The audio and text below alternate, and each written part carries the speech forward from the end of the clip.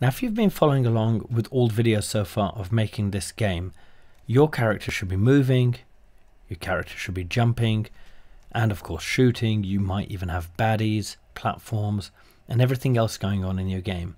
One of the things that I love about old school platform games are the platforms themselves, especially when they're moving, because it makes the game a little bit more challenging.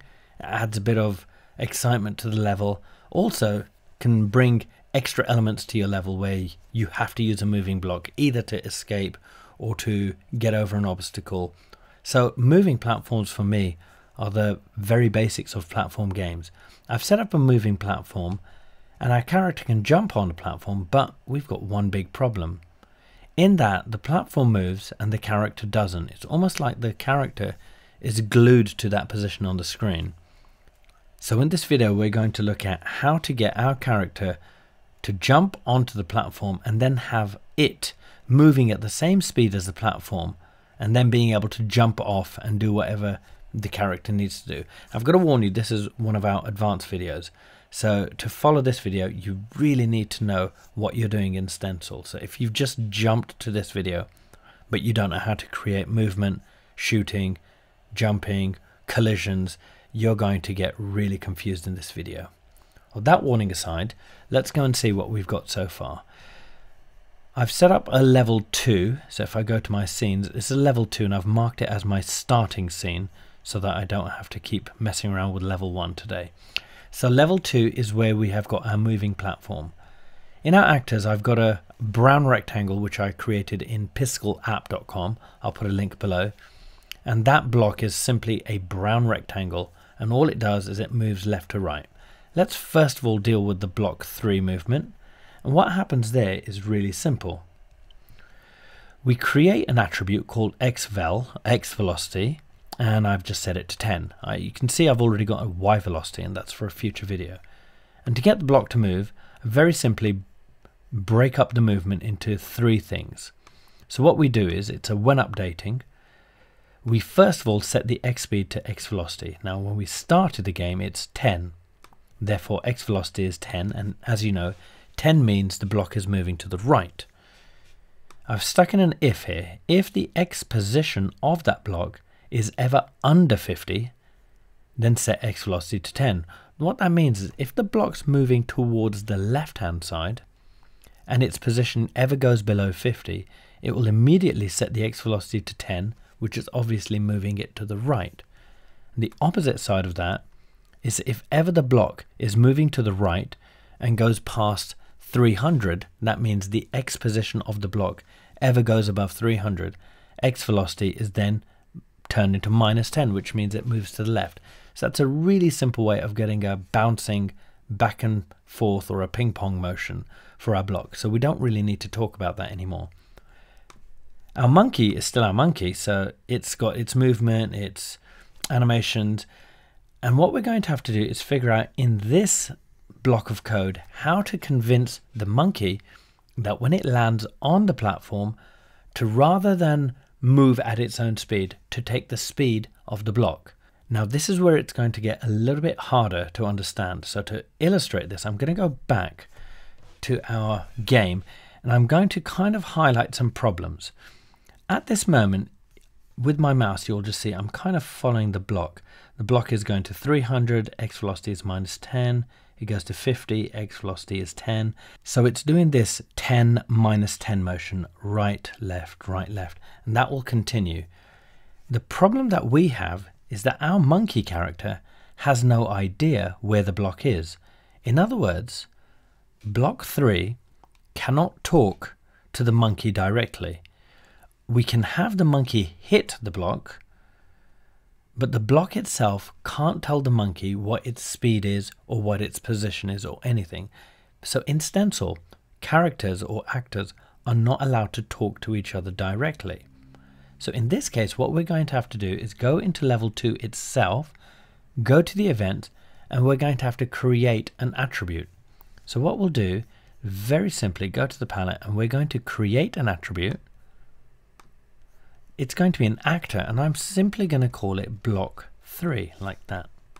And now what I'm going to have to do is add a when creating, and I'm going to set block 3 to block 3. Now what does that mean? Very simply, it means I've created an attribute called block 3, and what I would like it to do is when the game starts, I would like block 3 to actually equal the actor called block 3. Now ignore this little 2. Stencyl does that to kind of take care of its own programming. So block 3, the attribute, is now set to the actual block 3 actor. Now of course you can call this attribute whatever you want to.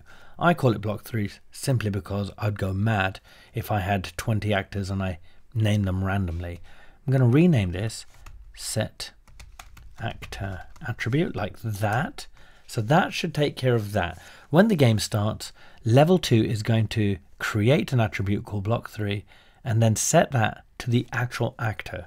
So what we're going to have to do now, if you remember, when the actor touched the floor, a whole bunch of stuff happened to make sure that the actor could jump up in the air. And in this case, we have to do a similar thing where when the actor hits a moving block or a moving platform, we also need the actor to know that it's hit that moving platform. So let's go to block 3, and very quickly, before I forget, we need to talk about, again, the group that it's in. So what I've done is created a brand new group called moving blocks. Moving blocks is allowed to collide with actors. That's our block 3. If you have a look at our monkey, it belongs to the group of actors, and if we edit the groups there, actors are allowed to collide with moving blocks. That's important because we want the actor and the block to actually know that they're touching each other. Now, just like we needed to sense when the monkey and the floor were touching, we equally now need to know when the monkey and the moving platform are touching each other. Let's go over to the attributes. We already had our touching floor attribute, and we're going to create a Boolean, and we'll call it touching platform, like that. So we've now got a very similar situation to touching floor, and now it's called touching platform. Let's set up a collision. It's going to be a member of a group. So when actor self, that's the monkey, hits an actor of the group moving blocks, we are very simply going to take touching platform and set it to true. Simple as that. So basically, just like when the monkey used to hit the floor and touching floor equals true, we now need touching platform to equal true when he lands on a platform. And remember, if you are confused right now, the monkey has to hit any actor of these moving blocks group. Let's rename that to touching platform. So in this case, we've taken care of the Boolean true and false. Now we have to take care of the movement of the monkey when he touches the moving platform. Let's go into our moving left and right code. Now the code for the moving relies on you pressing the left and the right, but now what we need to do is just make sure that if ever touching platform is true, that means if the monkey is actually landed on the moving platform, we have to kind of take care of the motion of the monkey without the left or right being involved. So let's throw in an if, like this.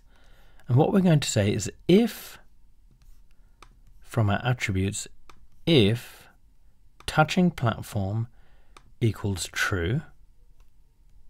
So if our monkey has landed on a platform, like this, what we need to do is now convince the monkey that its speed should be the same as the speed of the moving block.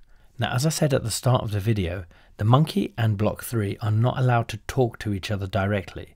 So level 2 has that attribute called block 3, and we're going to use that attribute to get the block to tell the monkey what its speed is. So what we'll do here is say if touching platform equals true, in other words, if the monkey has landed on the platform, we're going to go to actors and motion, and what we're going to do is we're going to say set the x speed, and what we're going to try and do is set the x speed of our monkey to the speed or the x speed of the platform. Now how we're going to do that is a little bit complicated, but I'll take it a little bit slow right now. We're going to go back to the actors, back to the motion, and we're going to say the x speed of. We're going to go to behaviors, and I'm going to kind of just stop there for a second. So in English, what we're trying to do is say, set the X speed to something for self, which is the monkey, because we're in the monkey. So set the X speed to something for self. Now that something has to be the speed of block 3. So we've got the X speed of self. Now that doesn't make any sense because self is monkey. So what we need to do is in this behaviors tab, go to the attributes, and here what we're going to do is steal the speed of block 3. How do we do that?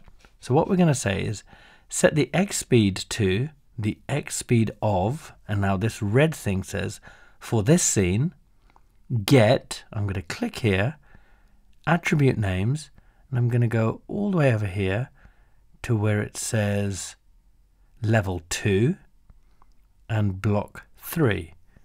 So basically what I'm saying here is this: set the X speed to the X speed of, and then over here it says, well, find me an actor called block 3. And that was the attribute we set up before. So it's basically going to figure out what is the speed of this thing called block 3, and then it's going to set its own X speed to that X speed. Let's just test this game and see if any of that has actually worked. And you can see that works pretty good.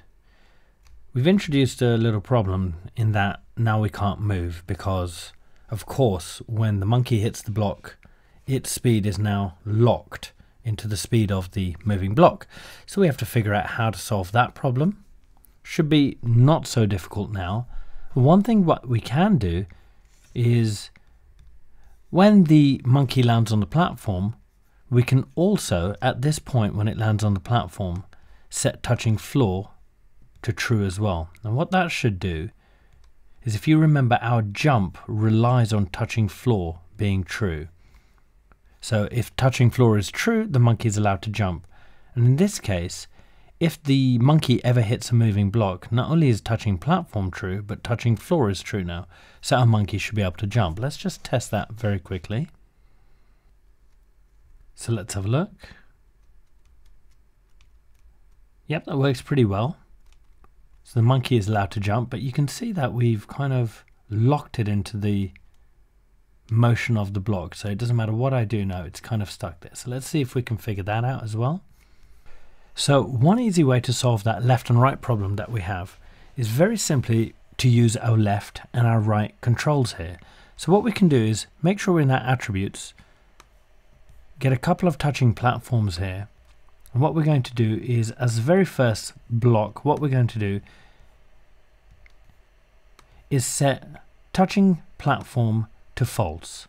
Now remember, everything relies on touching platform being true. So if touching platform is true, then the speed of the monkey equals the speed of the block. So in this case, what I've done is very simply, every time you press right, touching platform will become false. And if you press left, touching platform will become false. Of course, when you land on the platform, touching floor is set to true. So we've got a lot of stuff happening with the attributes. Let's at least see if this works. So let's see what happens. So here's our monkey. We're going to jump on the platform, and now we have movement on the platform. So it works pretty well, and you can see this platform can now be used just like a regular platform in a game without the monkey getting stuck in position. We still have a problem though, and that problem we've seen before, which is the sticky monkey problem, and that should easily be solved simply by using the same approach we took to touching floor, which was if the left side or the right side or the top.